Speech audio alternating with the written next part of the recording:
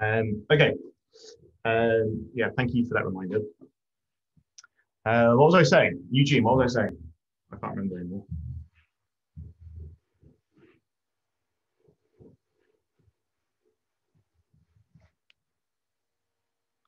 If you're saying something, you're muted, but I can't hear you. You were describing something that would be permanent, I think. Okay, so permanent, yes. Whenever you open up a new shell, there's essentially some setup that happens to prepare that environment. And if you use bash, it's usually one of these files, either a bash profile or a bash RC. So you can check on your machine which of these that you have. You might use a different shell, so you might have you might be using the Z shell, which I use, that has a bunch of configuration here. What this says is it helps set up your environment. It does a bunch of export statements and a bunch of other things to help prepare this shell. So if you want to have something a little bit more permanent, you can add a key value pair to your environment, because this file always runs before the shell opens for you. So whenever you open up a new shell, all of those setup files get run. All right. So at the moment, I've got nothing in my environment for the environment variables that I've set. If I add it to one of these setup files, it will be there always. But the problem with this approach is that you're essentially always adding environment variables that you might not always want. So we have two options at the moment: super temporary, just in the shell, or always existing, essentially in perpetuity until you change some of these configuration files. And there is a middle ground that we can choose, which is to use essentially project-specific environment variables. And this is the approach that's being taken here, which is quite a common approach that you'll see, where you have a file usually called .env, conventionally named this because it should be a signal to anyone who reads this that this is an environment variable file, and you list all your environment variables like I have here.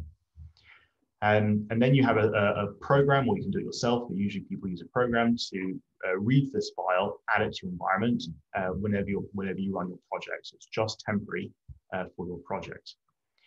And so this gives you a way to add key value pairs to your environment, but yet not persistent whenever your project's not running. And you don't want to keep adding loads and loads of key value pairs to your environment, because otherwise it will just get huge. You might end up start having some clashes. So I'm using a .env file here, and I'm using this node package called .env, spelled literally rather than with a dot, to manage that process of reading that file, adding it into the environment, and that's all set. All right, so this is the middle ground. I don't need to worry about it once I have everything in this file, but then they're not there after my project. All right. So this is, again, a way to add variables to your environment. This is not in version control, this file, all right? You don't commit this to GitHub, so always make sure it's in your .git ignore. And you should provide instructions for people to make sure if they install your own project, that they add their data to this file. So I've given an example of a file which is in version control but has no information to say what should it look like. So if you go to GitHub on this example here, you don't see the .env file, but you see the example. So here's where you would add the information to make this work. As a result, none of your personal information is in version control and therefore not in GitHub. All there is the variable itself, all right, using your node environment. So this is expecting that someone has set up their environment to have a variable called Twitter US number or personal number. Does that make sense? That require .env thing, does that care where your .env file is? It should be in the project root. So it should be at this level rather than anywhere else. And that's the only place it will read it? unless you specify. I'm sure there's a way to configure it that you can send it a specific file. Okay, thanks. Yeah.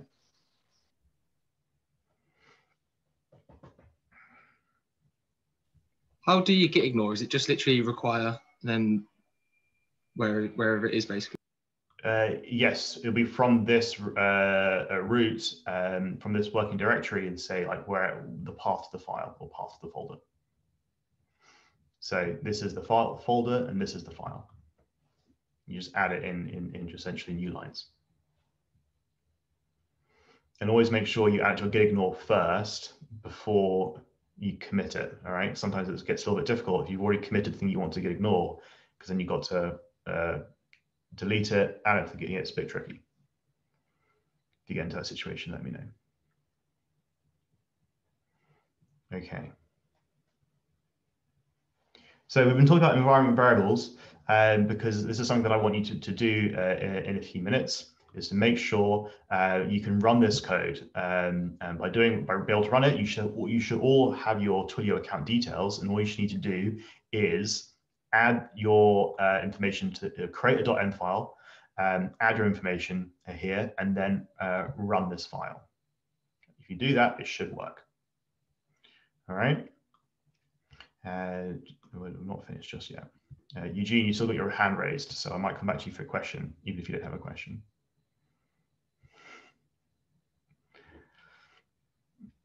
Nice. Okay, so first step is add your Twilio auth information to .env file, and then run the file to send a message to your phone. So it's something you've already done, but this is now using a program to do this. That has a slightly a little bit more logic involved. We're not going to worry about the logic. It's just this very simple a bit of code that sums up some item prices and then sends you a message saying your total is, and then the amount. All right, that's the only additional bit of logic. So I want you to run this code and get it to work. So you should see a text message from your Twilio number to yourself with the message your total is, and then an amount. So that's the next stage of part 2. After you've done this, this is the point. We need to be able to test this behavior. So the moment, if I were to run my shop spec, which goes through the same process, it sends me a message. I don't want this to actually send me a message. Currently, it does. And this is not a good thing in a test. I don't want to actually, whenever I run my test, send myself a text message. So we have to find a way to test this behavior, but not have it actually run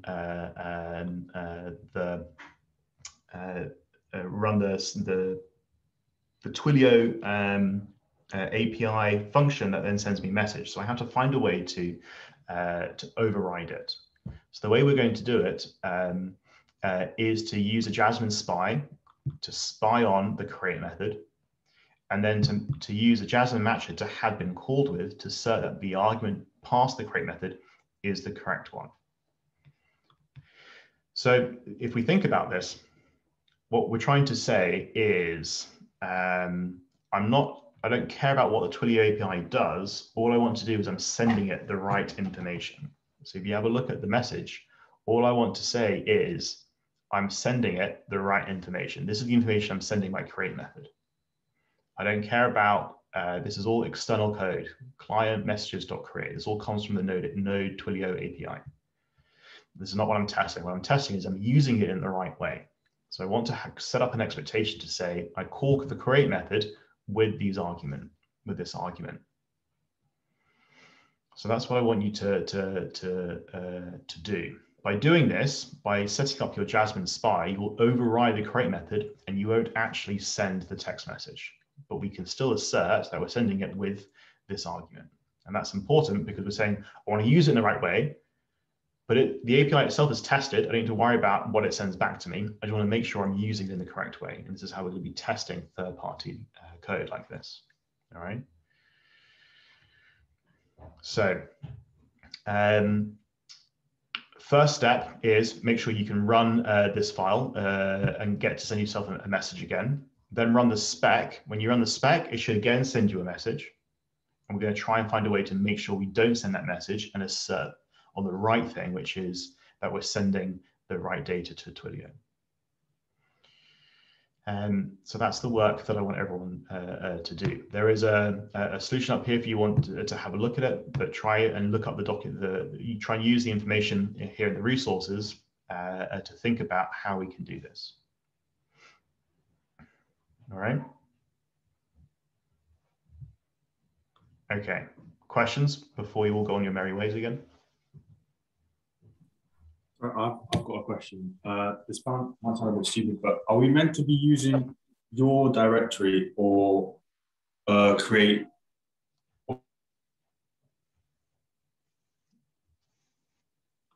You've all frozen. What's just happened?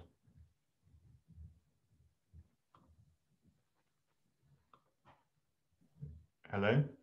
Hello? Sorry, I think your internet went for a second. I think my internet, something happened to anyway. Yeah.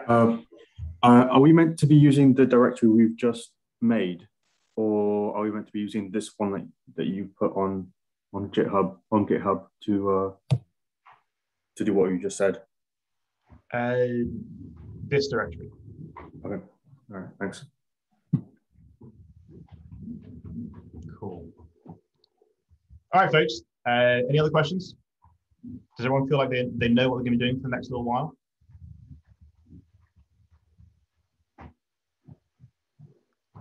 Cool. Any questions, keep posting in the channel and we can answer them. All right. Okay.